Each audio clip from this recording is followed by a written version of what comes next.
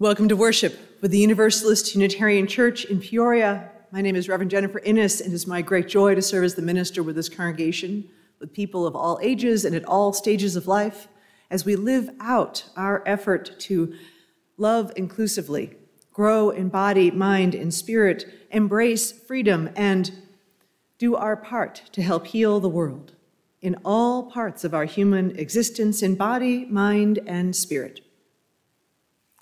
And part of that living includes acknowledging those who are here before us. As we begin our service, let us recognize and respect the peoples of the Peoria Nation, whose ancestors welcomed and assisted the first Europeans to visit the Peoria traditional homeland, the very ground upon which we gather this morning. And I want to offer, while I have the moment here, I want to offer a special note about worship for next Sunday. Our service is Thinning the Veil. It is on Halloween, October 31st. And I want to invite folks to join me in an opportunity to remember those who have gone before, those who have been in our lives and have died. People will be invited, you are invited to bring mementos, small photos, think, something that could fit on a table, not like a portrait, right, not a wall, but something small. And you'll be invited to write names down of those who you are remembering, and also you are welcome to send in names if you might not be able to be here in person. So I want to make sure to invite everybody to our service for next Sunday for Thinning the Veil. And now, Nancy Rakoff.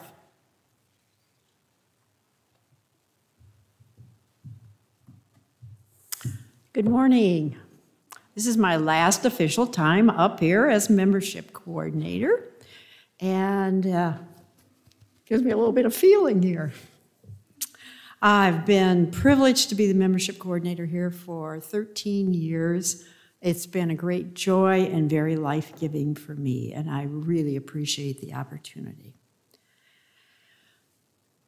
So the one thing I wanted to talk about today was I hope that you have read the Flock Note email message that came out yesterday from our board president, Linda Fairbanks, about what we're doing to try to keep everyone safe and still be able to gather in reasonable ways. So I want to remind us that we do keep our masks on. My golly, you look like a clown in yours, Tim. Keep our masks on during the worship services. And that we also keep our mask on when we're in meetings, even though we might all have been vaccinated who are in the meeting. It's just something we're doing and keeping space from each other to try to keep each other safe because this is a beloved community. During a social hour today, we've had a lot of luck to have social hours out on the patio all summer and fall, but the rain is making us stay inside today, and so we would ask that while you're picking up your beverage, you keep your mask on, and that you only remove your beverage to drink your coffee or tea. The windows will be open for ventilation, and for those of you who are money conscious, yes, we know that will increase the utility bill, but it'll make our health prospects a little bit better. I would say from my own personal experience yesterday, the booster vaccines are available in Peoria very easily, so I would really encourage you to get your booster shot if you're at that stage. Thank you.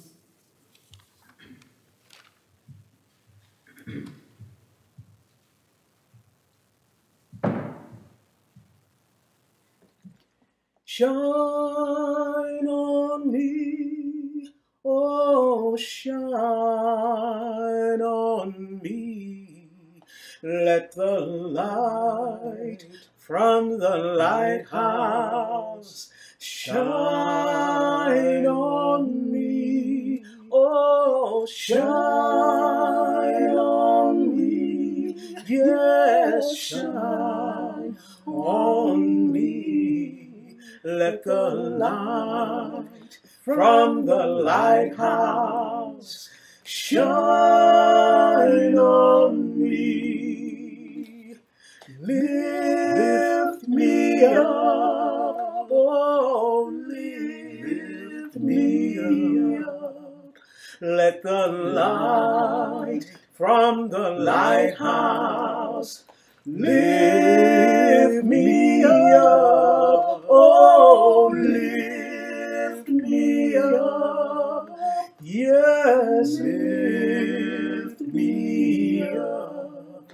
Let the light from the lighthouse lift me up. Oh, hold me close. Yes, hold me close. Let the light from the lighthouse hold me close. Yes, hold me close. So hold me close. Let the light from the lighthouse, please, hold me close.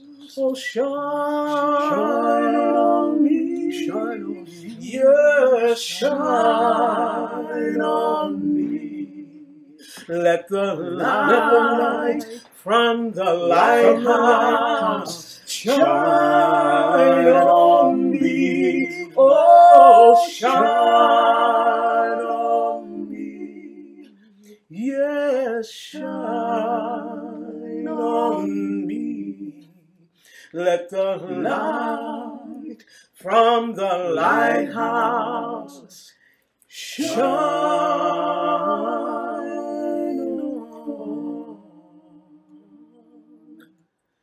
me.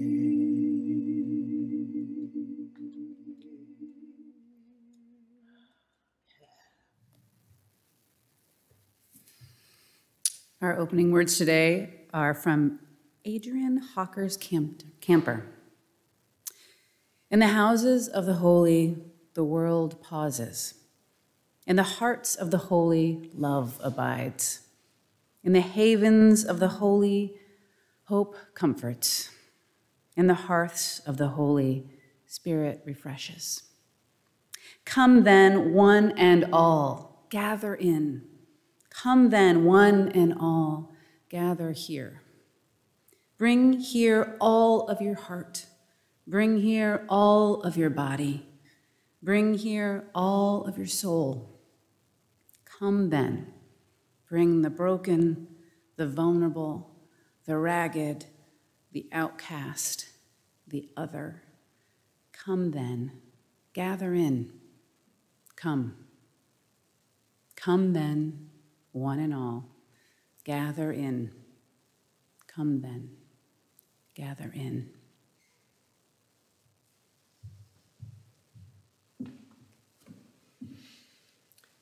We light our flaming chalice as a beloved people united in love and thirsting for restorative justice. May it melt away the tethers that uphold whiteness in our midst.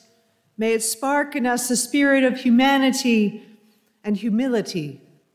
May it ignite in us radical love that transforms our energy into purposeful action. This is a chalice of audacious hope. This chalice shines a light on our shared past, signaling our intention to listen deeply, reflect wisely, and move boldly to our highest ideals.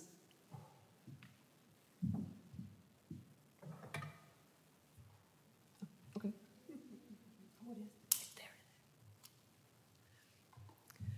And now we have the opportunity to hear our choir for the previous recording of Here We Have Gathered.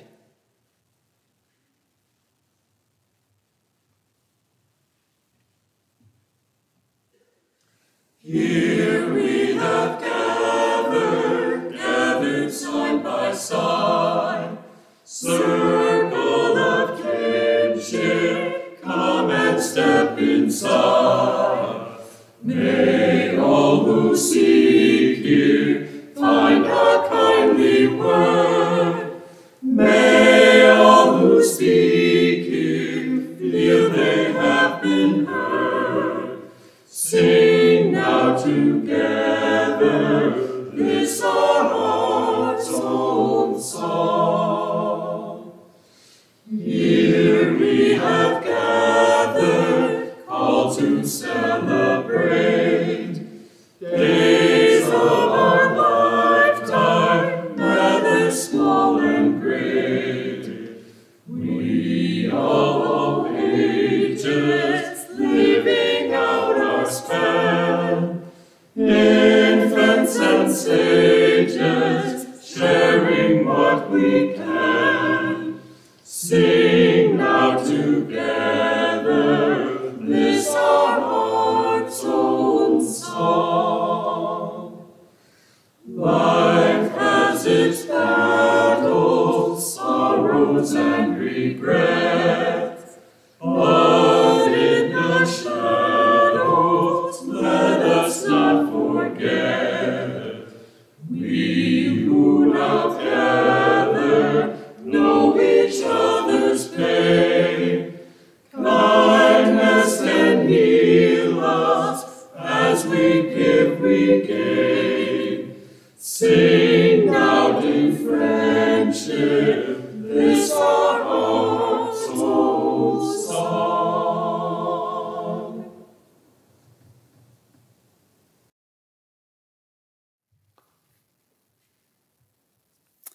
Good morning, everybody. And when I say everybody, I mean everybody. That's what we're talking about today. Bodies are amazing from the top of every head to the tip of every toe. And today's story is about exactly that. It's called Bodies Are Cool by Tyler Felder. Big bodies, small bodies, dancing, playing, happy bodies. Look at all these different bodies. Bodies are cool. Lanky bodies, squat bodies, tall, short, wide, or narrow bodies, somewhere in the middle bodies. Bodies are cool. Round bodies, muscled bodies, curvy curves, and straight bodies. Jiggly wiggly fat bodies. Bodies are cool. Dark skin, olive skin, every shade of brown skin, pinky pale or peach skin. Bodies are cool. Poofy hair, wavy hair, springy curls and flat hair, lots of hair or no hair. Bodies are cool. Leg hair, armpit hair, fuzzy lip and chin hair, brows meet in the middle hair. Bodies are cool. Hazel eyes, brown eyes, monolids and round eyes, blind and wearing glasses eyes. Bodies are cool. Crooked faces, bump nose faces, flat nose, full lips, gap tooth faces, stick out ears and thin-lipped faces. Bodies are cool. Freckled bodies, dotted bodies, rosy patched or speckled bodies, dark skin swirled with light skin bodies. Bodies are cool. Hairy fingers, wrinkly fingers, dimpled elbows, chubby fingers, wobbly arms and stubby fingers. Bodies are cool. Soft tummies, saggy tummies, flat or sticky outy tummies. Innies, outies, pregnant tummies. Bodies are cool. Thick legs, scrawny legs, knobby knees, or long legs. Roll up to the table legs. Bodies are cool. Faint scars, bold scars, stripes from getting bigger scars, marks that tell a story scars. Bodies are cool. This body, that body, his and her and their body, however you define your body, bodies are cool. Growing bodies, aging bodies, features rearranging bodies, magic ever-changing bodies. Bodies are cool. My body, your body, every different kind of body, all of them them are good bodies. Bodies are cool. When we leave the space today, may we continue to remember that all bodies, our bodies, are cool bodies and made to be loved. So be it.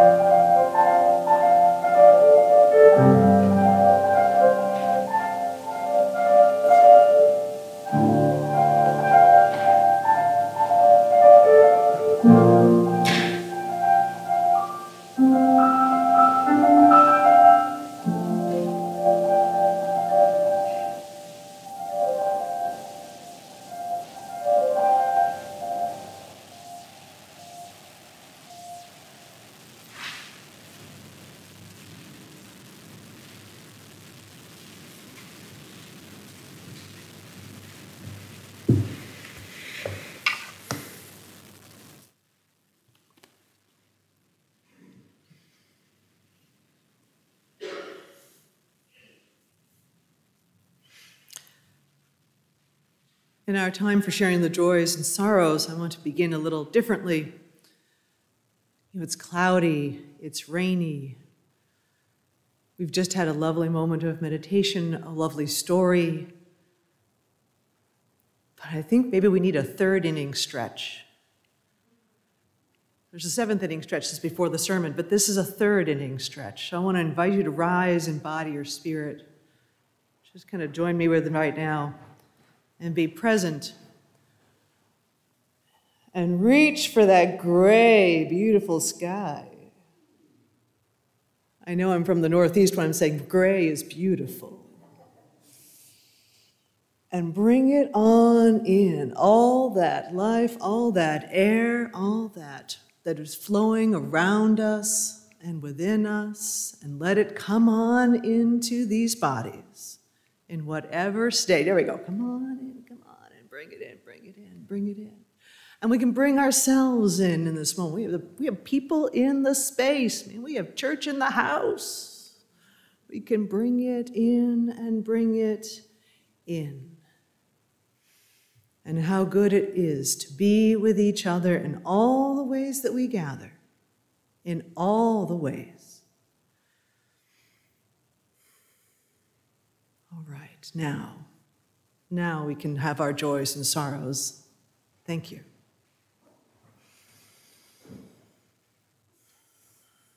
There is so much in our minds and on our hearts.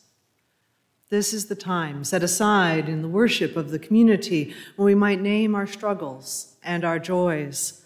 This is the time within sacred time for recognizing what troubles us, whether those troubles are in our immediate circle or in the larger world. And I want to offer, we have a couple of notes for today from the congregation. I want to offer a note of joy from B.J. Lindsay, who is offering gratitude for 6 years of employment with the State of Illinois Division of Mental Health. Congratulations to B.J. for 6 years of wonderful employment with clearly a place that is a good fit and a place to be.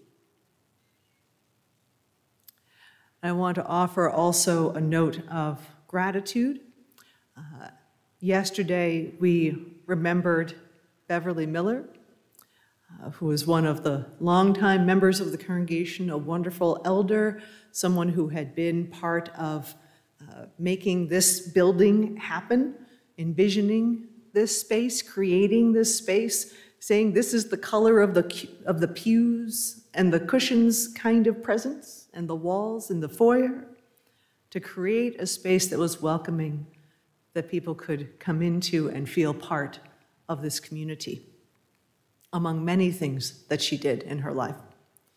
And I want to recognize that we celebrated her and thank everybody who was part of that, all the friends and neighbors. In this case, sometimes the church becomes the family for somebody, and this was one of those moments where the members of friends of the congregation said, we're going to create the service together, and we did, and shared a lot of good memories. And I also want to thank the staff in the office who helped make this possible too, and the caring team led by Shar Ricky. Yesterday was a time of sorrow and its own joy as well. And now, let us further give ourselves the gift of time, knowing there is so much in our lives and on our hearts. This is the time for knowing and naming within the embrace of a caring people. What is in your mind? What weighs you down? What weighs down your heart? We'll offer this moment to pause and breathe.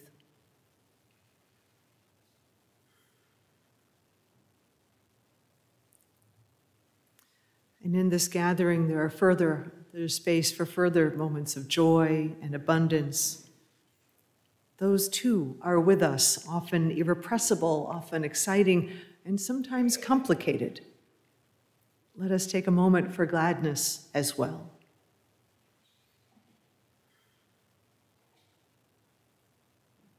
We hold all these and much more that is in our hearts in silence, in the quiet, as I light the candles and we share our reflection.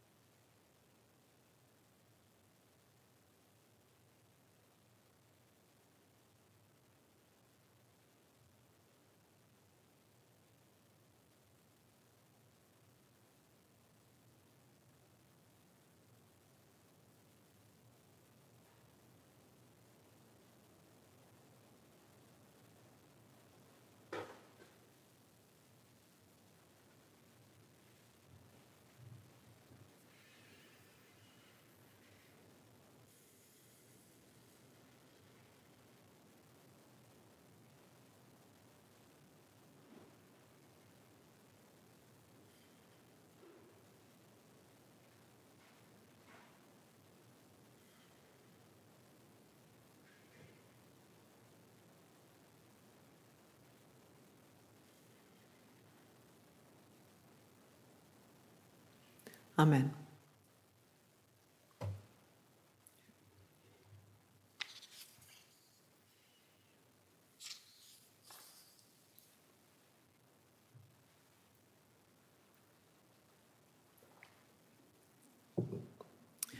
Our reading today is something of a second story for the purposes of our service.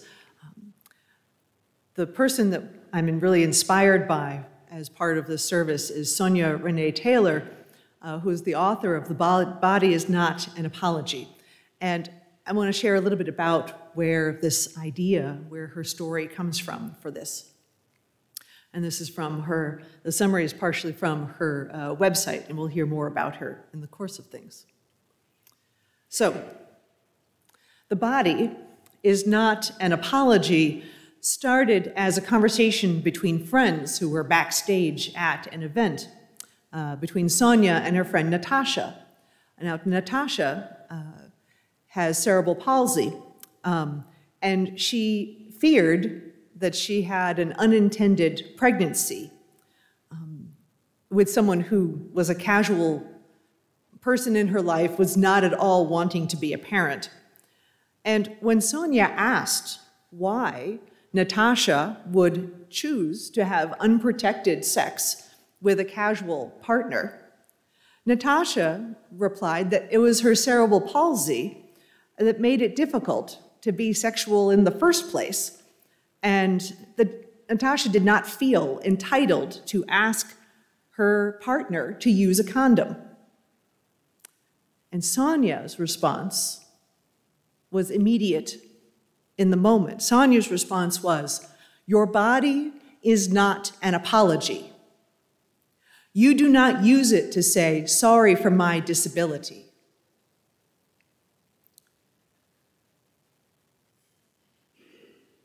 Sonya and Natasha created in that moment what Sonya refers to as a transformational portal. They brought in three critical elements: radical honesty, radical vulnerability, and radical empathy. Radical honesty in Sonya, maybe or maybe not, it really was her business to say, "So why did you have unprotected sex?" But she did. And radical vulnerability from Natasha to say, "This is why." And radical empathy between both of them about the value of the body, and to affirm that from Sonya to Natasha, and for Natasha to hear that. It was from this powerful act that The Body is Not an Apology was born. And it was clear to Sonya that the words that she spoke to Natasha, there was something powerful there. They continued to be with her, and they would not let her go. And in July of 2010, Sonya created the poem untitled, "The Body is Not an Apology," and I would recommend looking that up and seeing the performance of that by Sonya in particular. But then on February 9th, 2011, there was a second part to this. Sonya shared a Facebook status and selfie in a saucy black corset. I mean, gorgeous and hourglass and all that was. And the words, "The body is not an apology," had been calling her to an examination of all the areas in her life where she was simply not living into that truth herself. I mean, you can say that, but then you got to do something, you got to follow through with that. And Sonya understood that her beautiful, big, brown, queer body was not represented in a world as worthy of visibility or desire. And yet, she chose to post this photo where she felt like the embodiment of desire and power. She was feeling herself. And this terribly frightening act, like let's just kind of say it is not a quiet thing to do. But this terribly frightening act birthed the outlandishly simple idea that no human being should be ashamed of their human body. And less than 24 hours after posting that photo, the movement was born. People were sharing their own photos from all over the world and their stories as well. People sharing photos of empowered, completely, perfectly imperfect bodies by age and race and size and gender and ability and disability, orientation, religion, ethnicity, class, and so much more. How humans show up being human. And they were willing to exist unapologetically in that moment. And Sonya felt moved by that response to create a whole new space so people could practice living without apology in their bodies. There's the unapologetic posse is one of the bodies that's come from this, the unapologetic posse that I think is a worldwide bunch of people. And Sonya went on to create platforms for people to connect and keep doing this work of transformation and liberation and radical self-love, because the body is not an apology.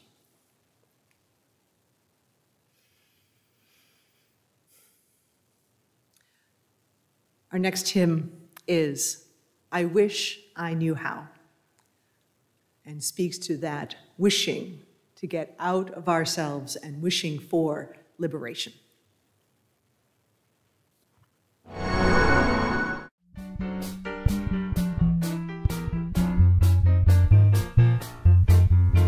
I wish I knew how it would feel to be free.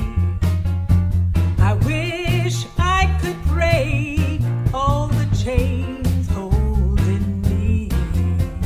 I wish I could say all the things that I should say. Say 'em loud, say 'em clear, for the whole round world to hear. I wish I could share all the love that's in my heart. Remove all the bars that keep us apart. I wish you could know what it means to be me. Then you'd see and agree that every man should be free. I wish I could give all I'm longing to give. I wish I could live like I'm longing to live. I wish I could do all the things that I can do. And though I'm way overdue, I'd be starting anew. Well, I wish I could be like a bird in the sky. How sweet it would be if I found I could fly. I'd soar to the sun and look down at the sea. Then I'd sing, 'cause I know, yeah. Then I'd sing, 'cause I know, yeah. I'd sing, 'cause I know how it feels to be free. How it feels to be free.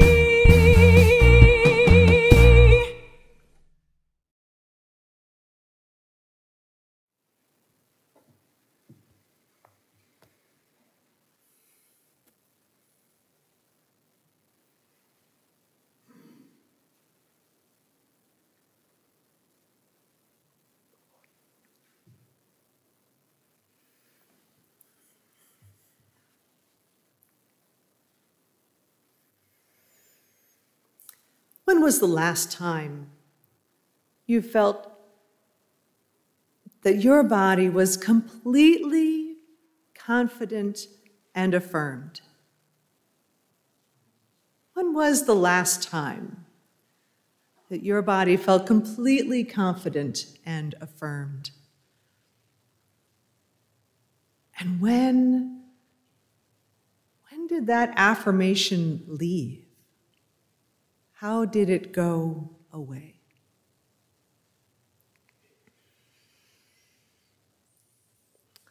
I think one of our most precious places of wonder and affirmation of the body is when we see babies around us and how they have this glorious emerging discovery of fingers and toes and hands and just all of that. But toddlers take it to a next level because their body is their glory. They revel in it. They revel in the belly in particular. You watch a toddler with their belly. Yes, I have a belly. And yes, it is my source of power. I lead with my belly. You know, they have access to it. It is theirs, and it is round and wonderful. They literally are centered in their belly. It is part of how very young children take up space entirely as they are.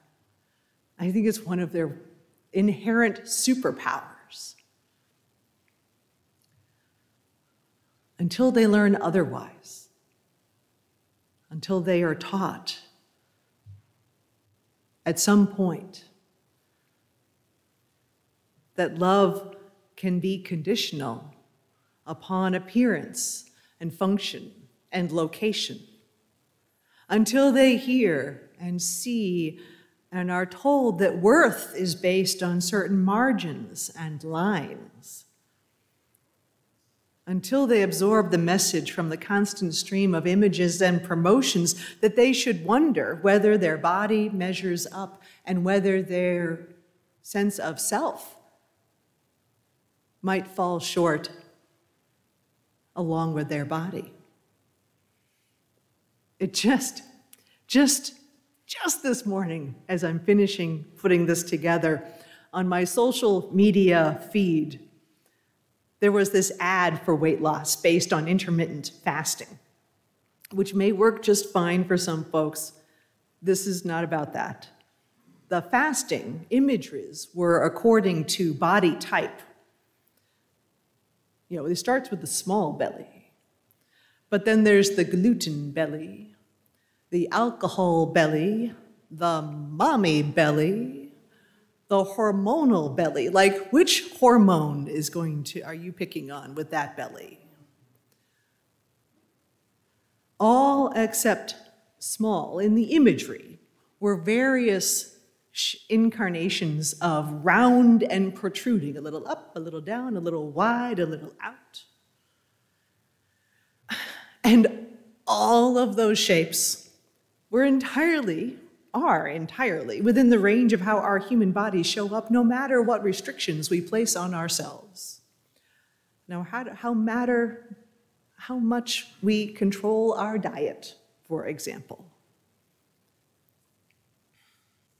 That belly part of a toddler's superpowers, I think it is a center of strength. It is theirs. And I continually wonder, what can I do to reduce that negative language, that negative self-talk for myself, and keep that talk, that voice from showing up in how I relate to others, whether it's my children or whether people of any age, anybody I encounter. Because once we get that picking on the belly kind of conversation, it takes that much more work to silence those voices.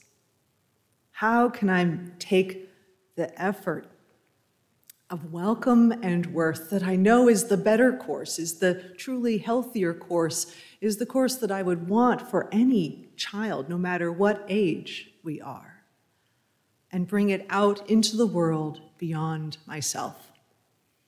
This month's theme is cultivating relationship, and I wanted to turn to our closest one, that with our bodies, ourselves, and our mind and spirit as all are interconnected.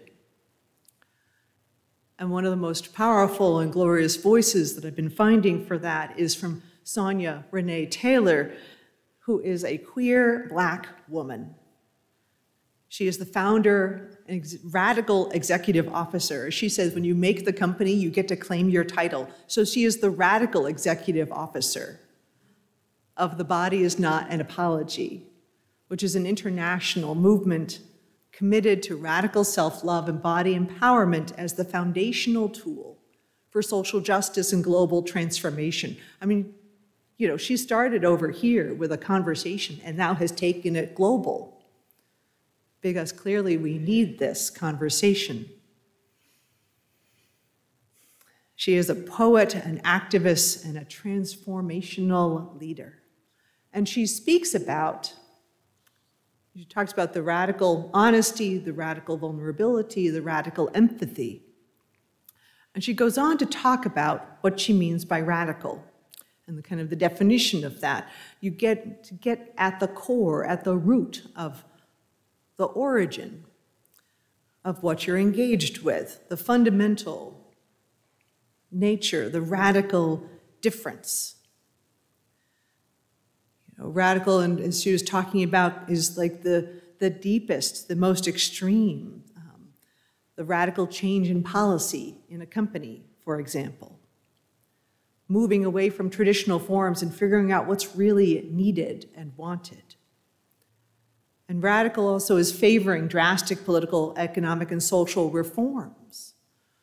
Radical ideas, upending the order that has been created. The normal that we have found in this pandemic is not a great normal for so many of us.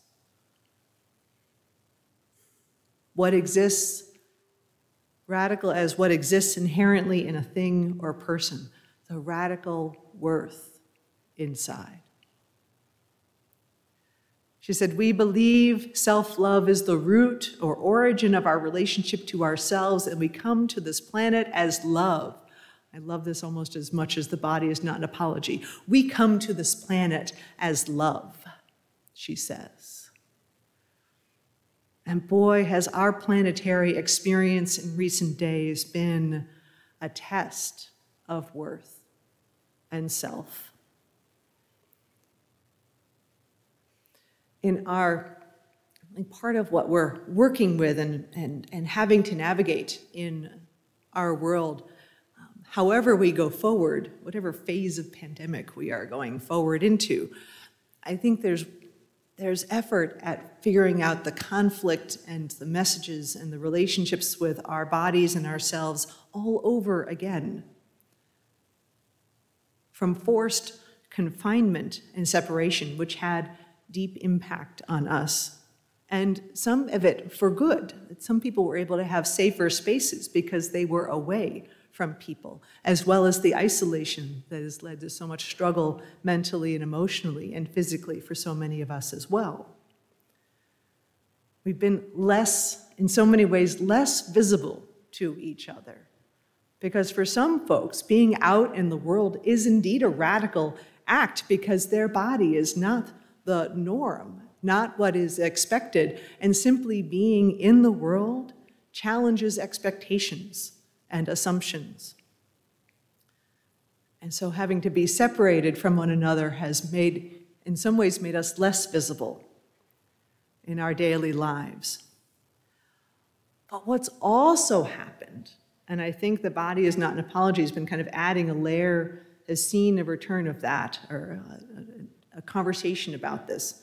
And it's certainly something that I've been learning in the course of the last year or 2 years, is that people are turning to each other wherever they can find connection and are making more connections and discovering more solidarity with one another, discovering stories that they might not have yet encountered by their neighbors physically, but they might encounter a neighbor on the other side of the world who is saying, this is my body and I am worthy.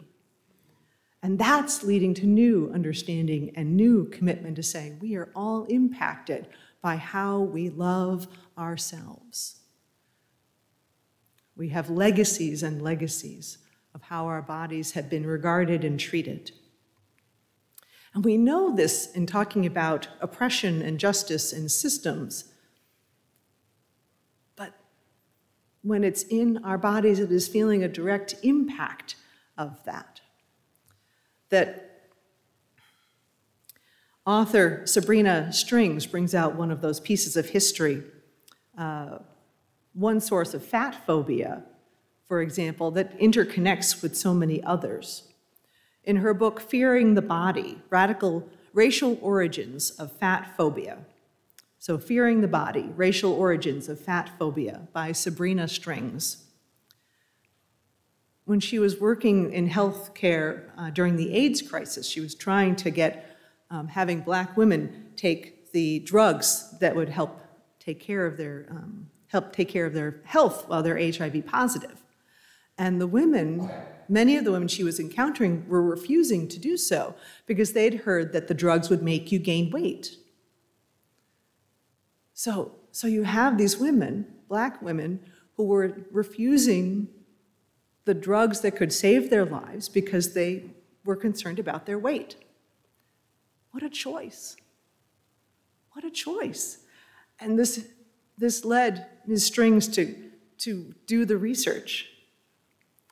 And what she found is that way back at the beginning of when African people were enslaved and brought into this land, and be among the white Europeans, it was easy to tell who was white and who was Black and who belonged in what part of society. And that was all by skin color. But as social contact will tend to do, after 200 years of mingling, people were more multiracial and had a different range of skin color. It was less distinct. And so over time, there was a gradual, how do we still keep people separate from each other? And 200 years later, after people started to be in this country, people who are of African descent and white Europeans are in this country, you start to see texts in Harper's Bazaar of how to be white and thin and female, that you control your diet, and how to control one's diet so that one could maintain one's thinness, which was also interconnected with whiteness and being female. And how that gradually became the standard for beauty. And so you have colorism, racism, and fat phobia and gender all entirely intertwined. And that's just one way that we've received a legacy of messages about our bodies. I want to offer that body positivity, feeling good and better about ourselves, would be one outcome of such a conversation. The body is not an apology. By all means, feeling good about yourself, really important. Recovering some of that's early childhood superpower of self, absolutely. But there's a larger point. There's a larger point. We also, whatever we feel about ourselves, there's also the opportunity and the call to go beyond any one of us, but to all of us, to the liberation of all bodies, and go beyond, use our bodies to champion everybody's bodies. Go beyond the socialized shame that is one of those waters in which we swim and don't always realize it is there. And we talk about this in church. We talk about the body and our relationship with health as, in some ways, a radical act, a countercultural act in our society. We have a countercultural act, I'm going to tell you, is happening after service today. Because Our Whole Lives, which is our comprehensive sexuality education program, with programs for every age and stage of life, then we have that coming up in our religious education program starting in November. And this afternoon after service is the parent orientation. The parents will be radicalized this afternoon. Hallelujah. Because Our Whole Lives is talking about the ownership of the self, about consent, empowerment, the affirmation of curiosity and discovery and wonder in all these aspects of our lives, certainly grounded in the body. As my colleague C.B. Beale says, bodies are awesome. Everyone should get one. And we do this work of liberation, getting to the radicalness at the heart of our self-love, because doing so makes it easier, helps us facilitate and recognize when bodies are not respected and regarded, because Black lives matter, because disabled bodies matter, older bodies matter, younger bodies matter, female and male and transgender bodies matter. Bodies of all shapes and sizes and configurations matter.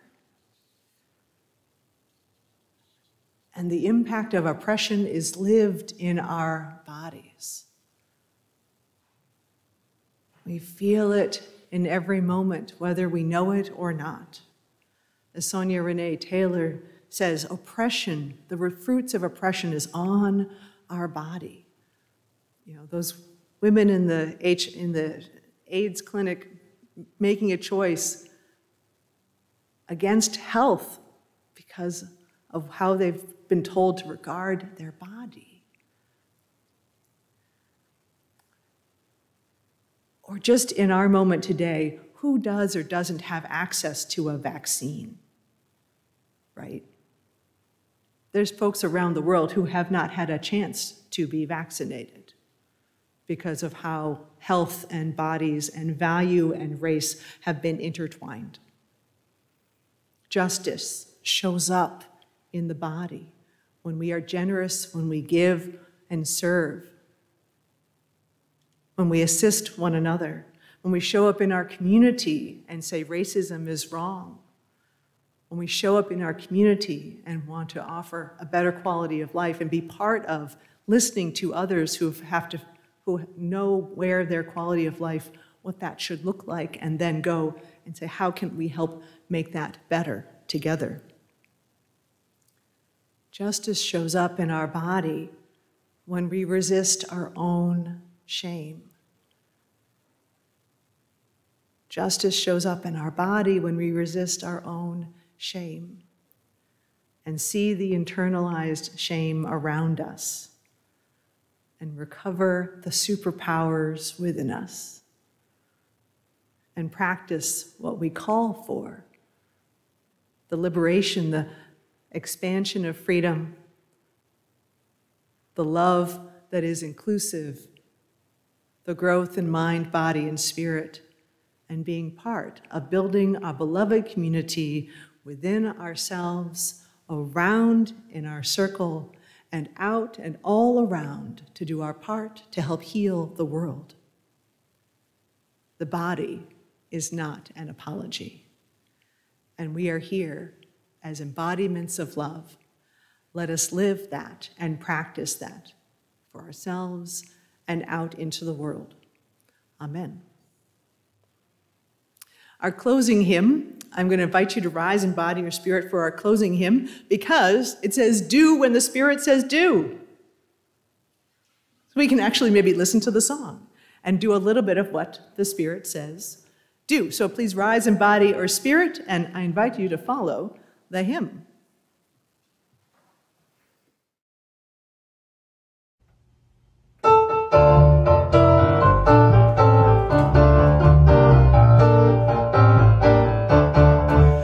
Gotta do when the Spirit says do. You gotta do when the Spirit says do. When the Spirit says do, you gotta do. Oh Lord, you gotta do when the Spirit says do. Spirit says do. Spirit says do. Spirit says do. Spirit says do. Spirit says do. Spirit says do. Gotta sing when the Spirit says sing. You gotta sing when the Spirit says sing. When the Spirit says sing, you gotta sing, oh Lord.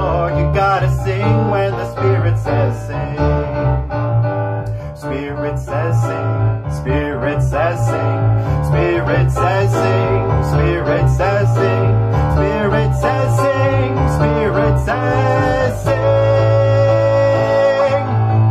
You gotta dance when the Spirit says dance. You gotta dance when the Spirit says dance. When the Spirit says dance, you gotta dance, oh Lord. You gotta dance when the Spirit says dance. Spirit says dance, Spirit says dance, Spirit says dance, Spirit says dance, Spirit says dance, Spirit says dance. You gotta laugh when the Spirit says laugh.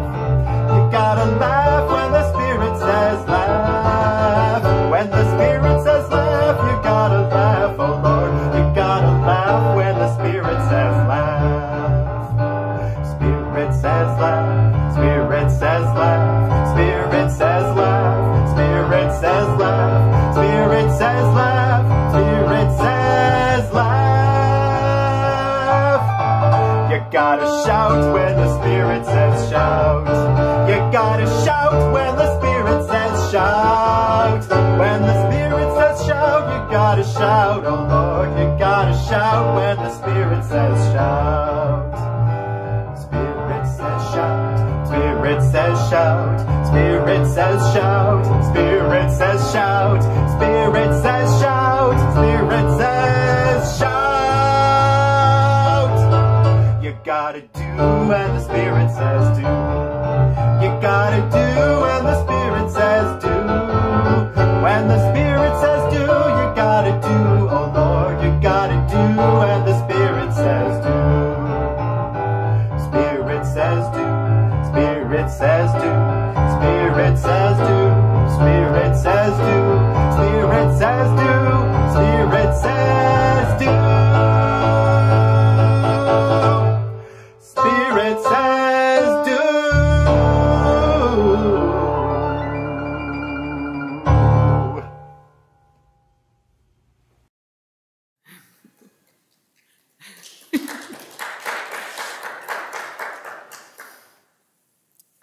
We extinguish this flame, but not the light of truth, the warmth of community, or the fire of commitment. These we carry in our hearts until we are together again.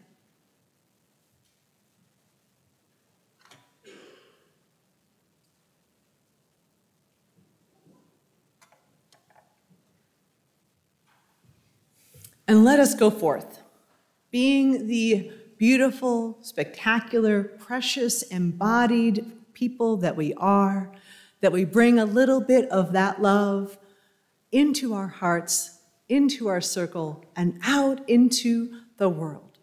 Let us go forth. Our worship is ended. Let our service begin.